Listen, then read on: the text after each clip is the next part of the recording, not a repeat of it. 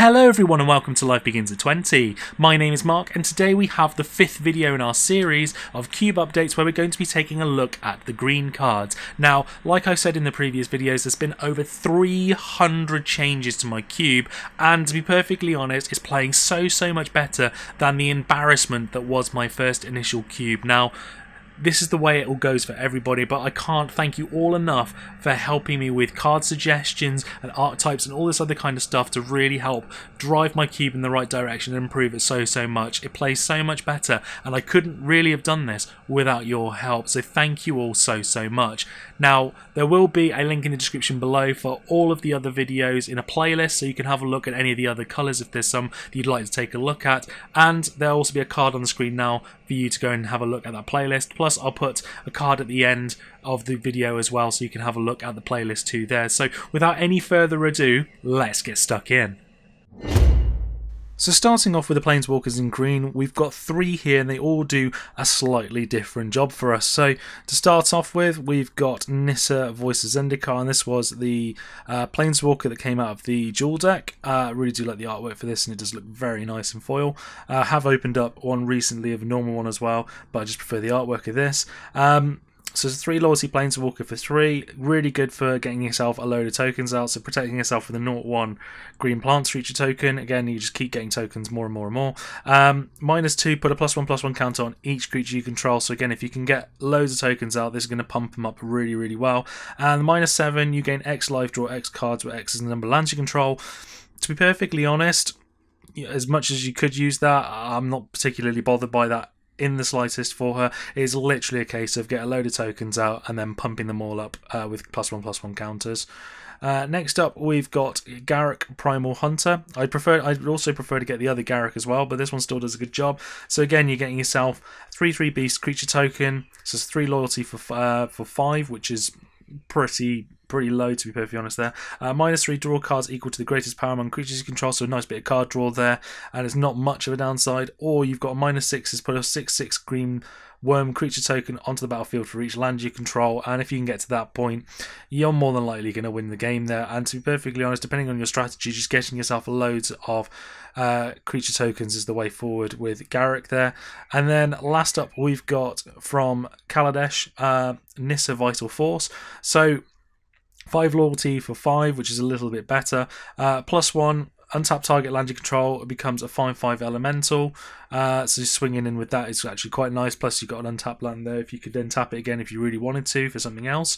But having a 5/5 beta is always useful.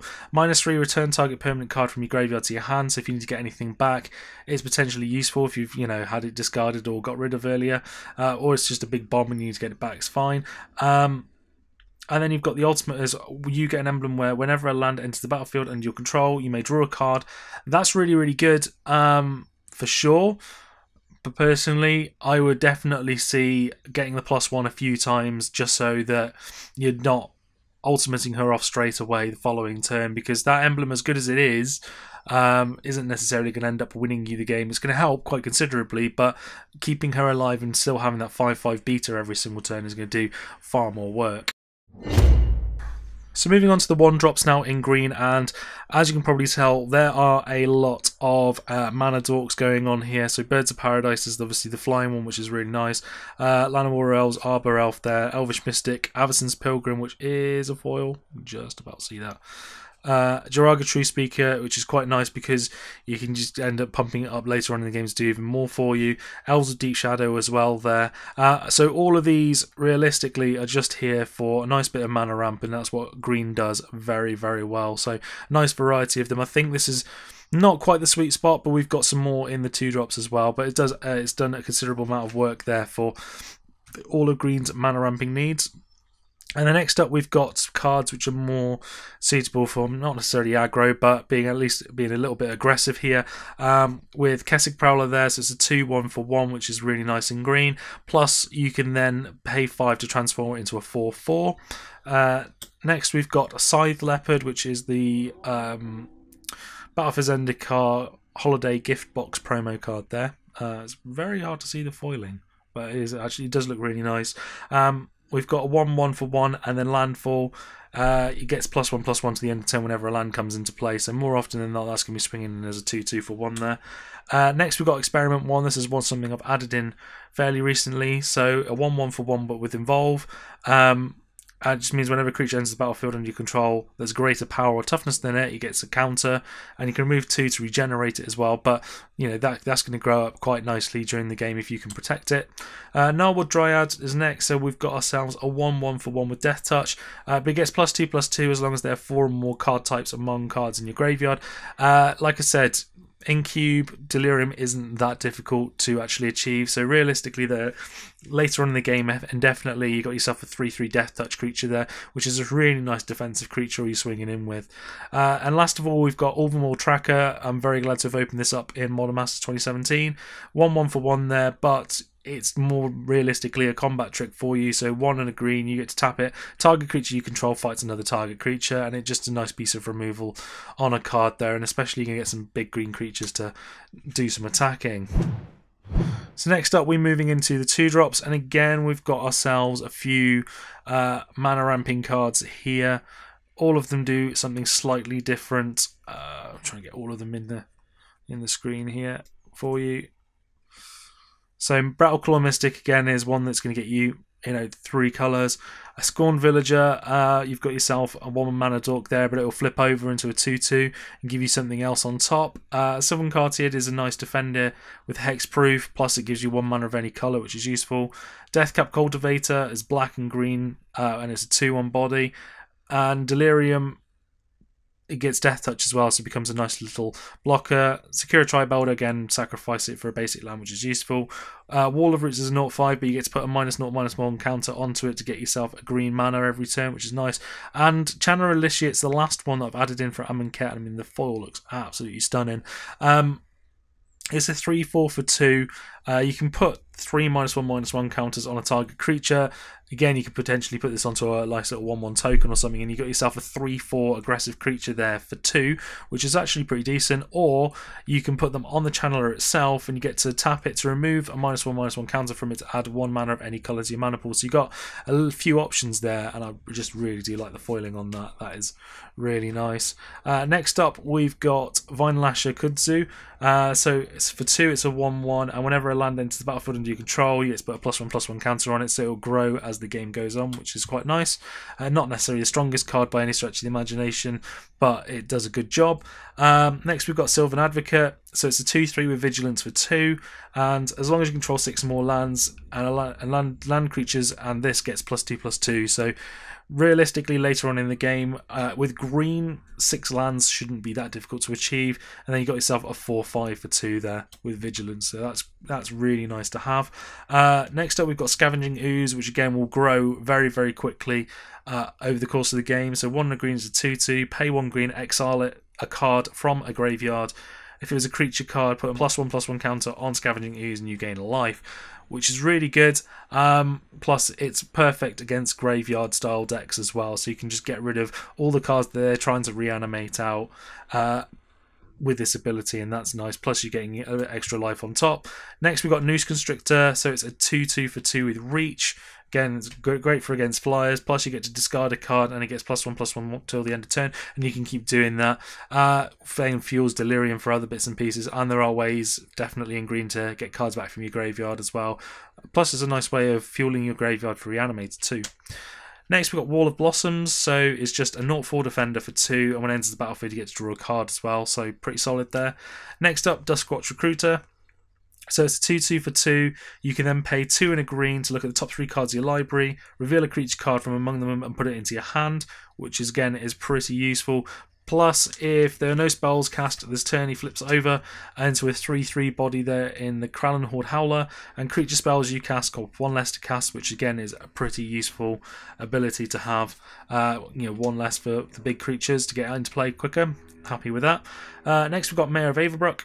So it's a 1/1 for 2. Other human creatures you control get +1/+1. There are a fair few humans within the cube, not necessarily tribal related, but even with tokens or anything along those lines, this is just a nice little anthem effect on there. And then he'll flip over into a 3/3 where werewolves and wolves you control get +1/+1, and at the beginning of your end step you get to create a 2/2 wolf token on the top as well. So pretty solid card there for a couple of different things, but self-sufficient to give you some wolf tokens, but it's great as a little anthem there. And the last one we've got here is Den Protector. So for 2, it's a 2/1. Creatures with power less than Den Protector's power can't block it. It's got Megamorph as well. When it's turned face up, return target card from your graveyard to your hand. So you've always got that available to you. But if you're able to pump this up, you can get in for some significant damage.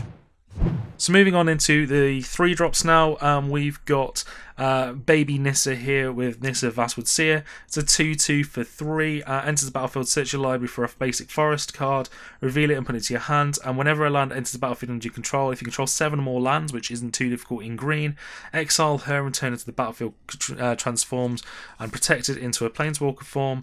So it's a 3 loyalty Planeswalker, +1 in revealing the top card of your library. If it's a land, put it onto the battlefield, otherwise put it into your hand. So a nice bit of card draw there and mana ramping.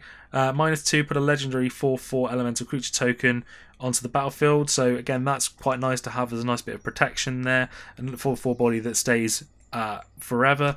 And then your -7 is untap up to 6 target lands. They become 6/6 elemental creatures and still lands, and you can just swing in for some significant damage there. Or you could even ramp into something else if needs be. So do like Nissa. Next, we've got Rishkar Pima Renegade there from Aether Revolt. 2/2 for 3. Enters the battlefield, you get to put 2 +1/+1 counters on up to 2 of target creatures. So, you know, nice +1/+1 counters.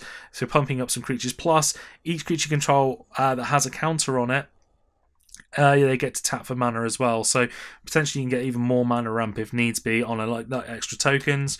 Next, we've got Courser of Krufix. So for 1 and 2 green, you've got a 2/4. Play with the top card of your library revealed, so it means that you just end up having, you know, an extra, potentially it acts like an extra card in your hands. Whenever a land enters the battlefield, you get 1 life as well, so that's a nice benefit to have on top. Next, we've got Selvala Heart of the Wilds, and this one's come from Conspiracy 2. So for 1 and 2 green, it's a 2/3. Whenever a creature enters the battlefield, its controller may draw a card if its power is greater than each other of the creature's power. That can be pretty nice, especially more likely in green where your creature power is going to be a lot higher than all the other creatures on the board. Well, more likely to anyway. And you can pay 1 green and tap it to add X mana in any combination of colours to your mana pool, where X is the greatest power among creatures you control. So it's a huge amount of mana ramp going on with this card for potential there. So I do like that, and it's done some really good work for me. Next, we've got Tireless Tracker. So it's a 3/2 for 3. Whenever a land enters the battlefield under your control, you can investigate. So that's putting a nice clue token onto the battlefield where you can sacrifice it for 2 mana to draw more cards. And whenever you sacrifice a clue, you get to put a +1/+1 counter on it. So this card could grow quite significantly over the course of the game, and you get a lot of card advantage as well out of it. Next up, we've got Champion of Lamholt. So you got a 1/1 for 3 here. Creatures with power less than it can't block it.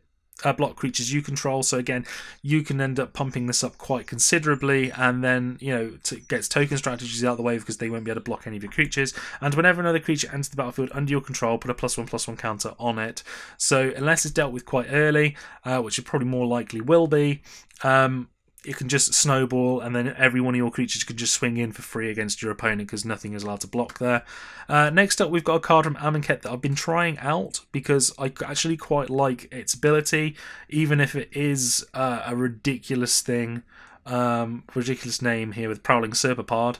So it's a 4/3 for 3, which isn't too bad to be perfectly honest, and it can't be countered, which is great. Plus, it just means then all creature spells you control can't be countered. So, you know, you'll be able to get, no matter what, every single one of your creatures is going to be able to come down, and that's very useful.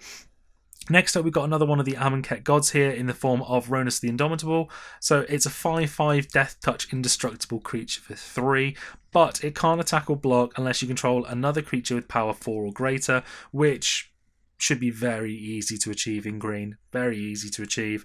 And then for 2 and a green, pay this as many times as you like. Another target creature gets +2/+0 and gains trample until the end of turn. So you can pump up one of your smaller creatures the following turn he comes out to be able to swing in with him as well. And trample is always useful on some of the other creatures you've got. And then the last two cards we've got here, both new additions for a bit of artifact hate there. Manglehorn is one from Amonkhet that has been very, very good.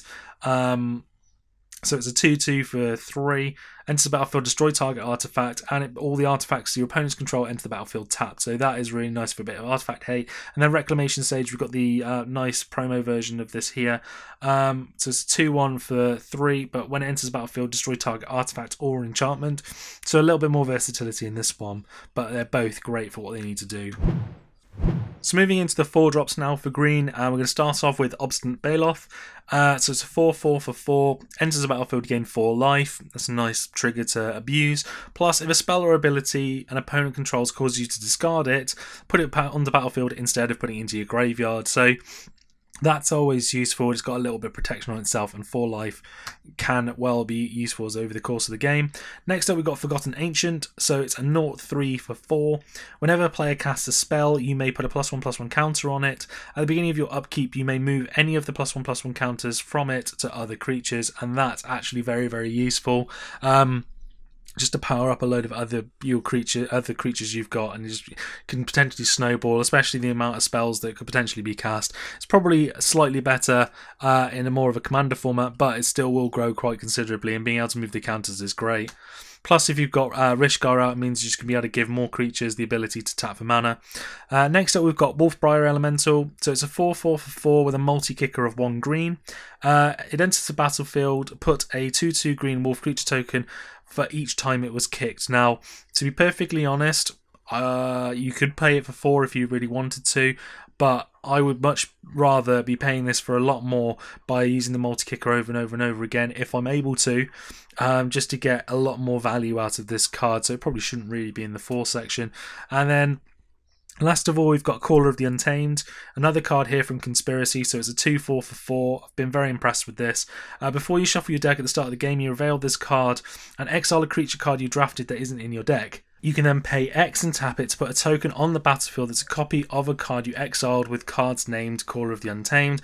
X is that converted mana cost. So again, this is quite useful in the sense that you could have a card that, you know, isn't even remotely in the colours that you want to be playing in, having it exiled so you could have Sun Titan sitting on the side or something else along those lines. So again, something that needs to be removed quite quickly, especially if you're getting close to being able to use the ability on that. So I really do like that card. So moving on to the 5-drops now, we'll start off with Conclave Naturalists. So it's a 4/4 for 5. When it enters the battlefield, destroy target artifact or enchantment. So a nice piece of removal for those two there. Next up, we've got Colonian Hydra, and this thing just gets out of control very, very easily. So it enters the battlefield with 4 +1/+1 counters on it. So really, it's a 4/4 with Trample for 5. And whenever it attacks, double the number of +1/+1 counters on each creature you control. So again, with Rishgar giving counters away, other creatures giving counters away, Nissa being able to spread counters along everything, this could really get out of control. But even if you don't have counters everywhere else, you know, doubling this up every single turn can just get massive. Next up, we've got Acidic Slime here. So it's a 2/2 for 5 with Death Touch, and when it enters the battlefield, destroy target artifact, enchantment, or land. So it can potentially get rid of your opponent's utility land as well, which is pretty useful. Next up, we've got Verdurous Gearhulk. So again, this will work quite nicely with Colonian Hydra in the sense that it's a 4/4 for 5 with Trample, but when it enters the battlefield, distribute 4 +1/+1 counters among any number of target creatures you control. So that is definitely going to be very useful and spreading the amount of damage that's going to be done. Plus, even if you didn't want to do that, even if you wanted to make this as an 8/8 with Trample, having this and Colonian Hydra attacking out is just going to make them huge. Next up, we've got a nice cube favourite here in the form of Thragtusk. Perfect for blinking because you're going to be able to get the enter the battlefield trigger of 5 life and the leaving the battlefield trigger of a 3/3 beast creature token every single time you do it. And that makes this a very, very solid card, and it's a 5/3 body as well for 5. So I do really like that. Definitely, if you don't have a Thragtusk, put one in, you won't regret it. Next up, we've got Mycoloth. So for 5, it's a 4/4 with Devour 2. As it enters the battlefield, you may sacrifice any number of creatures. This creature enters the battlefield with twice that many +1/+1 counters on it. So again, perfect for killing off a load of tokens. And at the beginning of your upkeep, create a 1/1 green sapling creature token for each +1/+1 counter on it. So again, if you can get rid of a load of tokens, it pumps this up ridiculously quicker. You can then use the likes of Colonial Hydra to double up those counters or anything along those lines, and you just end up getting loads more tokens. And to be perfectly honest, if you did actually want to flicker this, devour a load more creatures, tokens, the sapling creatures you've been putting out to make it even bigger, then that is completely up to you. But there are definitely things worth doing with that. And last of all is a new card that I've managed to pick up very recently, because who doesn't like squirrels, in the form of Deranged Hermit. So it's a 1/1 for 5 and it's got Echo. So when it comes into play, you get 4 squirrel tokens. These are 1/1s, but you also then have an Anthem on it for all squirrels get +1/+1. So realistically, the turn it comes out, and it is 8 powers worth of squirrel tokens, so perfect little defenders going on there. If you'd like to pay the echo cost as well, so you can swing in with the squirrels as that, then be my guest, or you can end up getting ways of getting it back from the graveyard to play it out again. So I do really like that. Plus, I mean, who doesn't want squirrels? So moving on into the 6+ drops, and there are a fair few here in green for obvious reasons, because Mana Ramp is what this colour does. We're going to start off with one of my favourites in the form of Primeval Titan, 6/6 with Trample for 6, and when it enters the battlefield or attacks, you may search your library for up to 2 land cards. That could be any land cards, by the way, not just basics, and then put them onto the battlefield tapped, which is really nice, so you can be able to ramp up very, very quickly. Next, we've got Oran Reef Hydra. It's a 5/5 trampler for 6, and it's got landfall, so whenever a land enters the battlefield under your control, it gets +1/+1 counter. If it's forest, it gets 2. So again, this could get quite out of control very, very quickly. Next, we've got a card here from Amonkhet, which I've actually been quite impressed with, in the form of Hornet Hydra. So it's a 6/6 with trample for 6.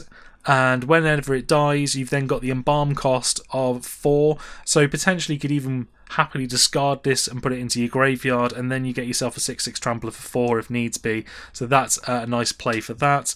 Next, we've got Gaia's Revenge. I do like the foiling on that as well. So it's an 8/5 for 7, which potentially is a little bit strong. Mana cost wise, is a haste creature and can't be countered, which is always quite useful, and it can't be a target of any non-green spells or abilities from non-green sources, so it's got a fair bit of protection on there as well. If it had trample, it would be absolutely phenomenal, but then it'd probably be a little bit broken at the same time, but definitely a good beater to come in there. Next up, we've got Avenger of Zendikar, and a really nice target for reanimation or anything along those lines, just because it's a 5/5 for 7, so you could even play it happily whenever you wanted to. Enters the battlefield, puts a 0/1 green plant creature token onto the battlefield for each land you control. If you can ramp up really, really quickly in like a super ramp deck, this will be perfect. And getting this out, then whenever a land enters the battlefield under your control, you may put a +1/+1 counter on each plant creature you control. It just means that, if you can get this out early, you may not get that many plant creature tokens, but you can buff them up to really high, or you can get it later on, get a load of tokens with the amount of lands you're going to have out there. There are ways to get even more lands out, plus buffing all of those tokens up with Nissa, for example, will do some significant work for you with him, so very nice card to have. Next up, we've got Palaka Worm. So it's a 7/7 trample at 4/7, and when it enters the battlefield, it gains 7 life, and when it dies, you get to draw a card as well, so it's got uses no matter what point of the game or whatever happens to it. A 7/7 trampler is always a bit of a problem for many people. Next, we got another card I'm very, very happy to have opened in Modern Masters 2017 in the form of Crater Hoof Behemoth, and I've been after this card for quite a while, and I'm so glad I opened it up. That Modern Masters set did so much work for me and my cube, so I'm very happy about this. And this is just a game ender. So it's a 5/5 for 8 with haste. When it enters the battlefield, creatures you control gain trample and get +X/+X until the end of turn, where X is the number of creatures you control. So if you've got yourself a wide board presence, this is going to just cause all of your creatures to go absolutely mental. They all get trample, and you're going to be swinging in for the win there for definite. Next up, we've got Terastodon. So again, this is quite a nice reanimation target here. So it's 9 power for 8 mana there, sorry. When it enters the battlefield, you may destroy up to 3 target non-creature permanents. For each permanent put into the graveyard this way, its controller puts a 3/3 green elephant creature token onto the battlefield. Now, to be perfectly honest, destroying some lands that your opponent has, or even, you know, you've got reanimating it out, for example, you can then get yourself the 9/9, kill off one of your lands if you want to, and then, you know, you get yourself a token and this, kill 2 of your opponent's lands, they get put even further behind, and it's just going to end up helping you win the game. And then the last one we've got here is Hooded Hydra. So for X and 2 green, it enters the battlefield with X +1/+1 counters on it, and whenever it dies, you get to put a 1/1 green snake creature token onto the battlefield for each +1/+1 counter on it. You've got a morph cost here as well, so as it is turned face up, put 5 +1/+1 counters on it. To be perfectly honest, more likely situation for this will end up being it'll just come in with loads and loads of +1 counters on it. The only other green card that I probably do need to get hold of at some point is Woodfall Primus, because I think that would do some really nice work for me. But I'm actually happy with the way that my green creatures have actually gone. There's still a few bits and pieces I need to get hold of. Fauna Shaman would be perfect. A few other things like that. So no, the spells are the ones that need to be improved, and you'll be able to see those in a second. So moving on into the green spells now, and in the instant section here we've got Crop Rotation. So additional cost to cast it, sacrifice a land, search your library for a land card and put it onto the battlefield, which is fine. Don't have an issue with doing that in the slightest, especially if you need to get hold of a slightly different land that's going to be of more use to you. Plus, in green, there are going to be ways of getting lands back from the graveyard to the battlefield, and it's something that I will end up being supporting a little bit more than I am at the moment. Next up, we've got Savage Summoning. So for 1 cost, it can't be countered. The next creature you cast this turn can be cast as though it had flash, plus it can't be countered, and it enters the battlefield with a +1/+1 counter on it as well. So if you really do need to get that creature out, this is going to be able to help you. But to be perfectly honest, there's probably better spells out there that I could probably utilise rather than that, or better uses for that indeed. Next we've got Berserk from Conspiracy 2. This nice reprint, and it is fantastic. Cast Berserk only before the combat of your combat step. And then target creature gains trample and +X/0 until the end of turn, where X is its power. At the beginning of the next end step, destroy that creature, which is fine, because if you're going to be able to swing in and deal a significant amount of damage, you may end up winning, you know, putting your opponent down to 0 or extremely low from the back of this card, and I do like that, having that ability. Next we've got Nature's Claim. So for 1 cost, destroy target artifact or enchantment, its controller gains 4 life, and to be perfectly honest, giving your opponent 4 life to killing off a Soul Ring or Chromatic Lantern or anything along those lines, I'm more than happy to do that. Next up we've got Benefactor's Draft. So for 1 and a green, untap all creatures until the end of turn. Whenever a creature an opponent controls blocks, draw a card, and then you get to draw a card as well. So there's a few uses for this here. You could be swinging in, and then you get to untap all of your creatures so that you've got blockers the following turn getting card draw. Plus, if you're swinging in, you can then untap them as if it's like a little pseudo vigilance as well. And then you're going to get loads of cards for any of the creatures your creatures is being blocked by your opponent there. And the last of all, we've got Beast Within. So for 3, you get to destroy target permanent. Its controller gets a 3/3 green beast creature token. Again, this could be absolutely anything. So you can kill one of their biggest threats and give them a 3/3. Don't have an issue with that. Killing off one of their really useful artifacts like Soul Ring or anything along those lines, again, don't have an issue doing that. That's just a very useful card to have. So moving on into the sorceries, and there's a fair few here within green. To start off with, we've got Traverse the Overworld. So for 1 green, you get to search your library for a basic land, reveal it, put it into your hand and shuffle your library. So again, get yourself a little bit of ramp. Plus, if you've got Delirium, if there are 4 more card types amongst your graveyard, instead of searching for a library, you can search for a creature as well, and put either of them into your hand. So again, you've got a little bit more versatility there to go and find something, and again, Delirium is not difficult to achieve.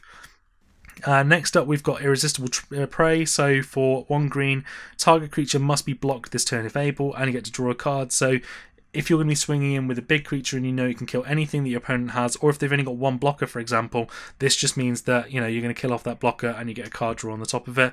Next we've got Prey Upon, so target creature you control fights target creature you don't control. Again, this is just a nice little piece of removal for green. Next up we've got Rampant Growth. So for 2, you're going to be searching your library for a basic land card, put it onto battlefield tap, and then shuffle your library. So again, just a nice bit of mana ramp. Next up, we've got a very old artwork of Channel here. So until the end of turn, you may add colourless mana to your mana pool at the cost of 1 life per point, and then you can spend it on anything you'd like. So realistically, you can get this out potentially on turn 2, play this, and you could spend, you know, 10 life to get Kozilek out, or you know, you could even spend 15 if you really wanted to, or 13 for the new Emrakul, or anything along those lines, and just get a massive creature out as soon as possible to help you just end up winning the game that your opponent can't deal with. So I do like Channel there. Next we've got Explore, so this is useful in the sense that you can play another land on your turn for an additional piece of ramp, plus you get to draw a card as well. Next we've got Farseek, so you get to search your library for anything but a forest here, so plains, island, swamp or mountain. Put it onto the battlefield tap, so again a little bit more mana ramp. Next up we've got Gaia's Blessing, so for 1 and a green, target player shuffles up to 3 target cards from a graveyard into the library. You get to then draw a card, and then when Gaia's Blessing is put into your graveyard from your library, shuffle your graveyard into your library. So if you end up discarding this, or someone mills you down, you get to put the entirety of your graveyard back, which is pretty useful.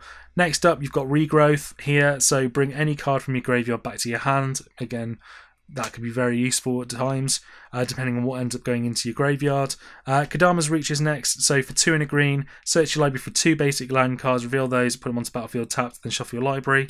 Got Cultivate as well, which is basically the same thing. Next we've got Harmonise, a nice little bit of foiling on there, so it's just drawing 3 cards for 4. Next we've got a new card from from Modern Masters 2017. So for 5 you get to choose 2. Target player gains 7 life. Put target non-creature permanent on top of its owner's library. Target player shuffles his or her graveyard into a library, or shuffle your search your library for a creature card, reveal it, put it into your hand. To be perfectly honest, the last one's probably going to be the most useful there. Getting your graveyard back into your library can always be useful as well, especially if you've been discarding a lot of lands or anything along those lines, or just putting a target non-creature permanent on top of its owner's library and being able to do some extra damage there could be potentially useful. Next we've got Overrun. 2 and 3 green, creatures you control get +3/+3 and gain trample to the end of turn. We've got a couple of cards similar to this now. So we've got Servala Stampede next with Council's Dilemma. So starting with you, each player votes for wild or free. Reveal cards from the top of your library until you reveal a creature for each wild vote. Put those creature cards onto the battlefield and then shuffle the rest to your library. You may put a permanent card from your hand onto the battlefield for each free vote. So this is a nice way of cheating in some extra creatures. Next up we've got Rishkar's Expertise. Again, this was my promo card from Aether Revolt. I do love the foiling on that, it does look really nice. Again, like I said before in previous videos, I do like the Expertise cards. I haven't had it in the sense that the floor has been horrible, but the ceiling of these cards could actually be absolutely exceptional, and the average play has been very, very good. So for this, for 6 mana, you're drawing cards equal to the greatest power among creatures you control. In green, paying at 6 mana, you're going to end up having, you know, a fair amount of cards being drawn here. Plus, you may cast a card with converting mana cost 5 or less from your hand without paying its mana cost. And to be perfectly honest, this actually will include any of the cards you just drawn as well. So, you know, you're going to get a decent amount of play out of that. And then last of all, you've got Azuri's Predation. This is a card that I've quite enjoyed. It's not necessarily the best thing going on in the cube, and it could probably be swapped out for something for sure. So for each creature your opponents control, you get to put a 4/4 green beast creature token onto the battlefield. Each of those beasts fights a different one of those creatures. So again, say a token strategy your opponent's doing, you know, you're just going to wipe away a hell of a lot of those creatures. Plus, it means you're going to end up having a lot of power on your side of the board. So last of all, moving into the enchantments, start off with, we've got Oath of Nissa, been a very, very useful card here from Oath of the Gatewatch. So for 1, you've got yourself a legendary enchantment. When it enters the battlefield, look at the top 3 cards of your library. You may reveal a creature, land or planeswalker from among them, put them into your hand, put the rest on the bottom of your library in any order. So that's a nice bit of card draw.